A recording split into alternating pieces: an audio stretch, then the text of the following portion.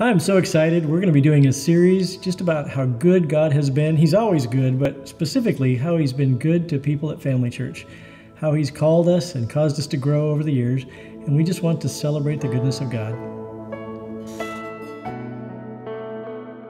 And one of the ways we celebrate the goodness of God is with the story of Jordan Nee. And you may know him as one of our primary worship leaders and the worship leader here at Sutherland Campus.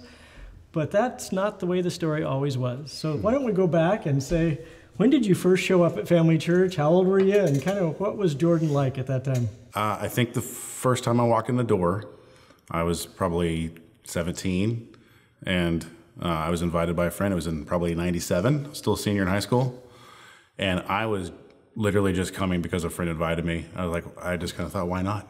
I'll just go hang out with a friend at church. So what was your church experience like before you came here, and how did that make like what you experienced here at Family Church? How did that feel? Well, it's funny how you build up expectations in your mind, because my only experience with church before then was going to a small church with my grandparents. Both sets of my grandparents went to the same church, and I would go there just once in a while, and it was very much a church for my grandparents. Full of traditions, like. Kind of old-fashioned. Very old-fashioned. And I would enjoy the time I spent with my grandparents, but it didn't feel like a church that was for me. But then I came here, and my expectations were something similar, and they were just totally different. It felt, even though, at that time, Family Churches did not grow like it is now, or had gotten it where it was, but it felt so much bigger, and it felt like a church that actually not just cared about young people, that actually did things for young people.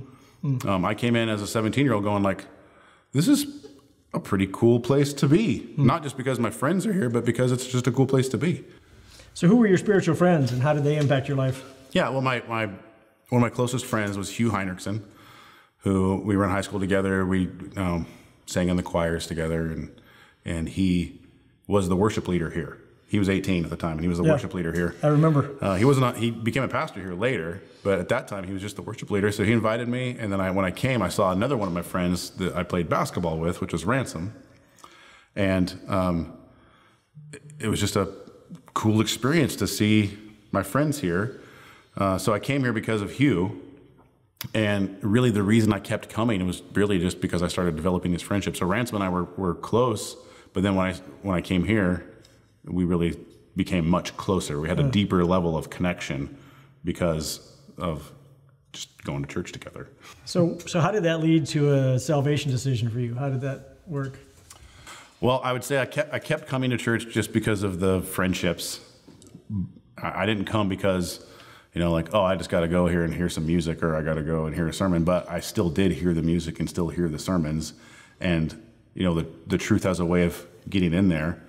And so probably 98, after a while, I kind of dawned on me that I believe it now. You know what I mean? Like, I don't have one of those like, it was this specific date at this specific time that I gave my life to the Lord. I think it was about a year of me coming sporadically with my friends, and then going off to college, and then missing it and wanting to come back, and then realizing, no, I believe this. This is the truth. So I gave my life. I hesitate to say that. I didn't think I gave my life to the Lord, but I did trust Him to be my Savior. Okay, let's talk a little bit about that. How did your spiritual growth proceed from that point? I was still very much in love with the kingdom of Jordan. I knew that God had His kingdom, and at that time, as a Christian and in my spiritual maturity, I was definitely a student. I would say that God's kingdom was over my kingdom. Like God has His kingdom, and it is sovereign over everything. And I have what I do, and I wouldn't put words to it now, but then, like I can now. But I was very much in love with my kingdom because I got to be in charge. It was all about me. And really, what it came down to is I didn't know it at the time, but I was wanting to be my own God. Yeah. So you're a duke or an earl still. Exactly. And God's over that, but you really are still invested in your kingdom. You were part of a band at that time, too. Tell us a little bit about that. Yeah, so shortly after coming to the Lord, some friends and I that were musicians, we decided to start a band. And I would have thought at the time that it was a ministry that I was doing this band. But we did the band for probably 6-7 years. Yeah. But honestly, and I thought it was ministry, but honestly, it wasn't. Not for me. For me, it was, I got to play guitar and hang out with my friends and make fun music. I mean, it was still a good thing. Yeah, you know, good, clean fun. It was good, clean fun with good, clean guys doing good things. But really, I was not, my sole focus was not to further the kingdom of God. It was still to further the kingdom of Jordan. So, and that band was called? Oh, we called ourselves Last Adam, which comes from 1 Corinthians 15. All right. Yeah. So, a lot of good things that are going on. You're a student, if you got Christian friends, you're involved in some good things like the band. What helped you move to another step of spiritual growth? How do you feel like that happened? Really, well, it's funny to see these moments of growth that happen. Right. You know, you have this moment where this big growth, and then you just kind of, you either keep steadily growing or you decline. You know, I would see times where I declined, I would see times where I steadily grow, but then you have these moments of growth. And I think a big moment of growth with me, I was kind of in some moral stuff that God really helped me get out of through friendships and great conversations. And after that point, I just saw myself wanting to grow. I got to this point where I was working at a bank and I quit the job and I went back to school to work on my master's degree. And at that time, I wanted to grow. This was probably about 2008, so I'd probably been a believer now for about 10 years with very little growth. At least that I see it now, it was very little growth. But I wanted to grow, and that's when I reached out and started meeting with Ed. And then the uptick it was a real big uptick moment for me in spiritual growth. So this is Pastor Ed that was meeting with him individually. Yeah. And what were some of the key concepts that changed for you? Well, the biggest thing that he helped me understand was grace. That the impact of grace, because I wanted to grow, I really did, and I was trying to will it to happen. Yeah, I was trying to strap up my bootstraps and work harder and grow and become a better person and become a better Christian. And honestly, it was starting to get exhausting. And talking with Ed, he helped me understand his story of doing the same thing and how when he got a clear picture of grace, that changed everything. And when he helped me to get that, not just get it intellectually, but really let it sink down to my heart, it changed me. It changed my identity as a person. And I think that is probably the moment, if you could say a moment, because we met for 2 years, but if you could say a moment of when I went from a believer to a follower. That's when I went from just Jesus is my Savior, now Jesus is my Lord. And probably in our way of looking at discipleship, we would say you moved into being the serving, because you were already serving before that, and you were doing some worship leading, I think. But there's a funny thing. I started leading worship early on.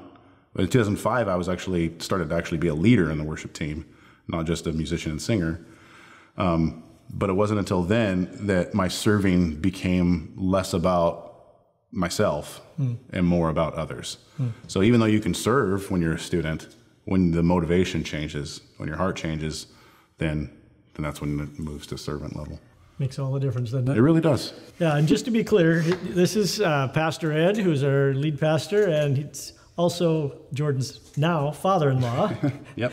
But Melissa didn't come into the picture until a little later. No, she was still in Virginia. She was in school. I knew who she was, but I didn't really know her very well at that time. So Ed and I developed a close relationship with him, mentoring me for a couple of years. And then in 2010, when we were doing the young adult group and Melissa started attending that after she graduated and came back home, I started spending time with her, and it really makes sense, because one of the things I was most attracted to her was just how spiritually mature she was, how grounded she was, and honestly, she was also really fun and beautiful. And beautiful. Okay, so I like your picture of how we kind of take like maybe growth jumps and then kind of maybe grow into that. So when did you start really becoming a worship leader, and how does that change in your experience of in the years that you've led worship? 2005, 2006, I started leading worship, and I loved leading worship. And but at that time, until some growth came, it was more about me, more about music. I was a song leader, and I would get glimpses of leading worship The Holy Spirit would reveal to me like that weekend was really something different. And I think that looking back on it now, I think he was showing me what my true passion is in my heart. And it was about that same time that, the band kind of fizzled out, mainly because guys just kind of went and did their things. People were growing up and we were getting married and having kids, but also just because our hearts were moving in different directions. And my heart was moving more towards leading people to worship. And when Ed helped me understand grace, it opened up a whole new idea of what worship really is. And that became a new thing. And then now looking back on it, I don't even want to necessarily be the worship leader anymore. My heart now is, I would be happy to be the guitar player on the stage or the, playing electric guitar so that someone else could be the worship leader. And I would do, my years of experience, I could pour into that person. I still want to be part of it because I love it. God has definitely still put it in my heart to make music and make noise and lead people to worship. But I want to do it not from the center stage. I would prefer to do it from the back row. Which is a huge transition from where you were to start with. It is. It's less about the kingdom of Jordan and more about the kingdom of God. Which in the way that we describe the discipleship pathway, we often call that a steward, somebody who's now really intent on making somebody else the hero instead of trying to be the hero myself. Well, thank you for sharing your story. We love what God is doing in you, and I love the statement you made earlier, which is you have to be a worshiper before you can lead worship. And I see God has developed that in you, and you are one of the wonderful things that God has done here at Family Church. Thank you. And I know that I need you. I run to the Father.